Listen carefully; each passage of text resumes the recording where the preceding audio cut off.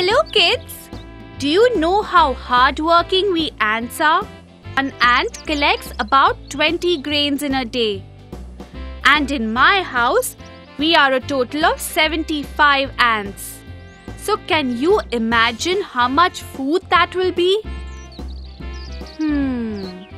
Hey, why don't you guys calculate the total grains for me? Need help?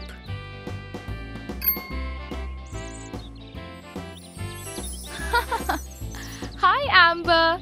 Surprised? Oops! You surprised me, Fairy. What brings you to this side of the forest today?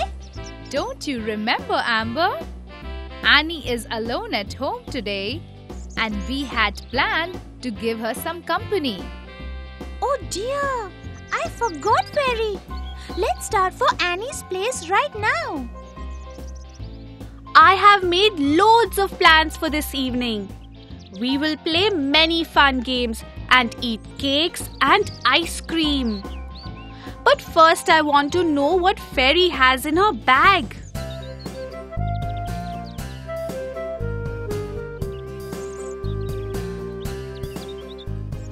This is a new game that I have made. What's the game, Fairy? It is called the Bouncing Multiplication Game. What do you mean by bouncing multiplication game? These are magic bouncing sweets. They bounce on numbers written on this mat. But they will bounce only in multiples of the numbers you first put them on. Sounds like a very complicated game. Oh, it's not complicated at all. You just need to understand multiplication really well to play this game. Okay, we will play this game if you explain a little about multiplication first. Multiplication is repeated addition. Now, when you multiply a number with another number, the product is a multiple of each of the numbers. You can find multiples of a number by multiplying it with other numbers.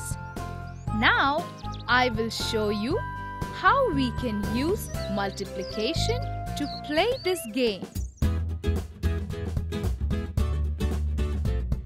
This mat has a number line on it. I have placed the sweet on the number 0. The sweet will bounce on the multiples.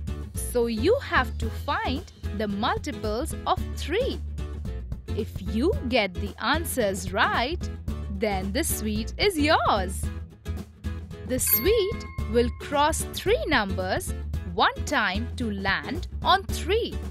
So 1 multiplied by 3 is equal to 3. The sweet will cross 3 more numbers to land on 6. So it has crossed 3 numbers twice.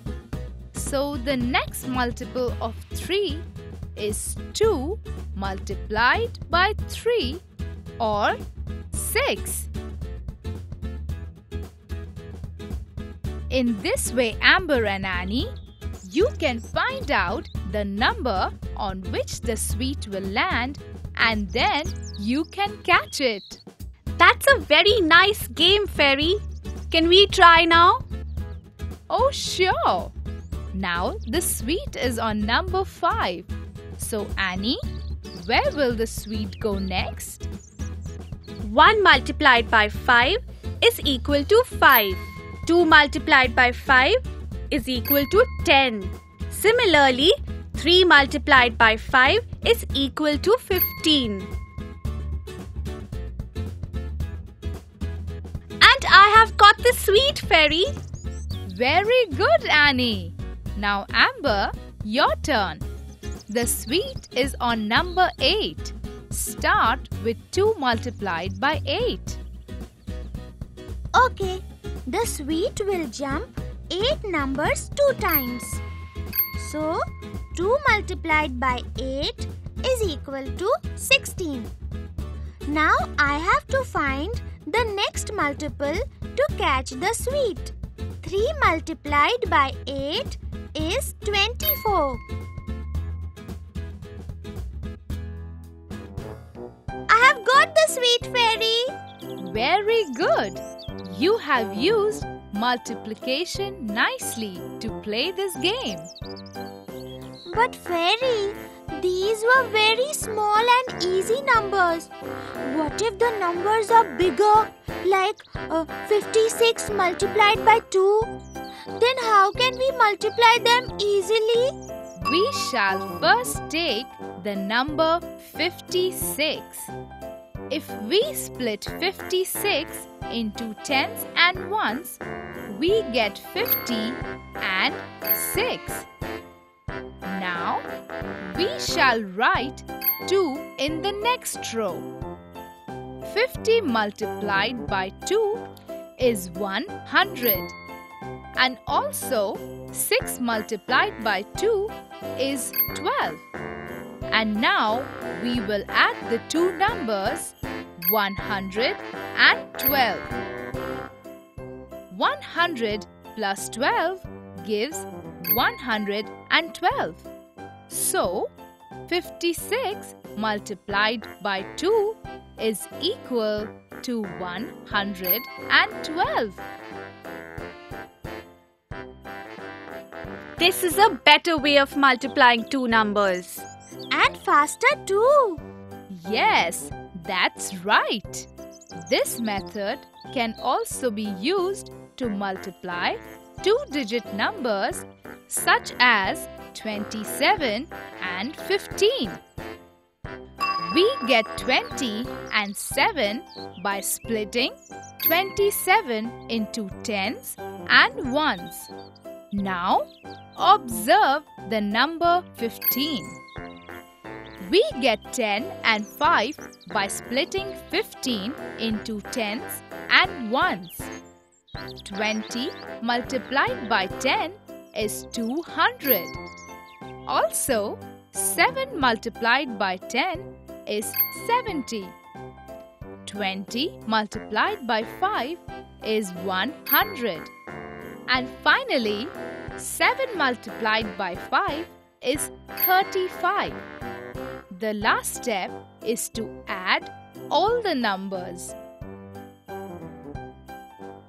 We get 405 on adding all the individual products. So, 27 multiplied by 15 is equal to 405. Multiplying bigger numbers is so simple. We can solve any problem on multiplication using this method. Oh, is that so? So let us try out some word problems. Here is your first problem, Annie. I have a pet parrot. His name is Coco. The number of chilies that Coco eats in a day is 3. So, how many chilies can Coco eat in 31 days? That is, in 1 month. To find out the total number of chilies in a month, I will use the grid method for multiplication. Now I have to calculate the total number of chilies that Coco eats in 31 days. I shall split 31 into 30 and 1. Also in a day, he eats 3 chilies. Now 3 multiplied by 30 is 90. 3 multiplied by 1 is 3. Now we shall add. Very good, Annie. That was very well done. Ready for your turn, Amber? Yes, sure, Fairy.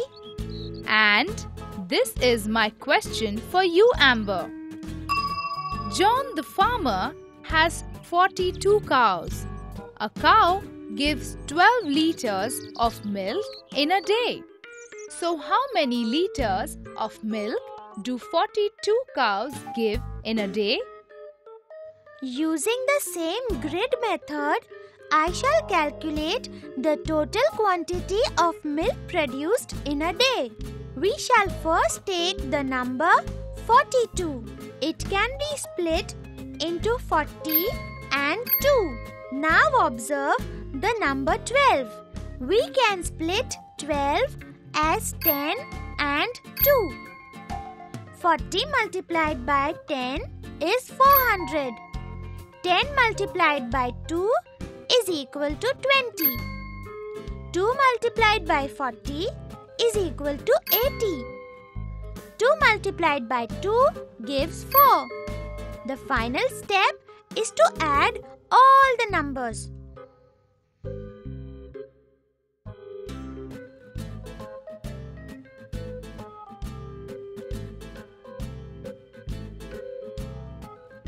On adding all numbers, we get 504. So, 42 multiplied by 12 is equal to 504, which is the total quantity of milk produced in a day. So friends, I am sure that now you can easily find out how many grains of wheat we carry each day to our homes. And to help you with this task, I shall recap all the important points of today's lesson on multiplication. A number line makes multiplication simple. Multiplication of two-digit numbers can be made simpler by splitting them into tens and ones. Multiplication helps us to solve problems in our day-to-day life.